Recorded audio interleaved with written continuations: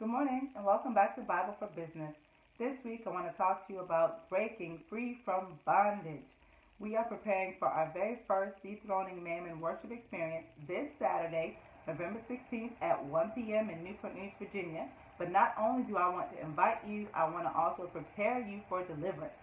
Mammon has created systems to make all of us dependent upon it, because the slave is dependent upon the master. We know, of course, that Proverbs 22:7 tells us that the borrower is slave to the lender.